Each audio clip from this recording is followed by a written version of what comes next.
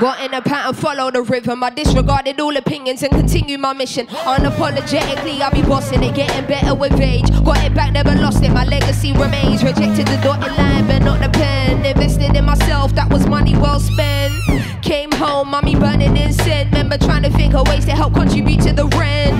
Now the rooms upstate, top suite, penthouse views where there's no family or friends. What life do I want? No, I gotta choose, for it's too late. Well, I guess it all depends. I was running with Toby and them. Never looked back once I discovered the pen. Dedicated it all to the art. Who would have known it would be this from the start?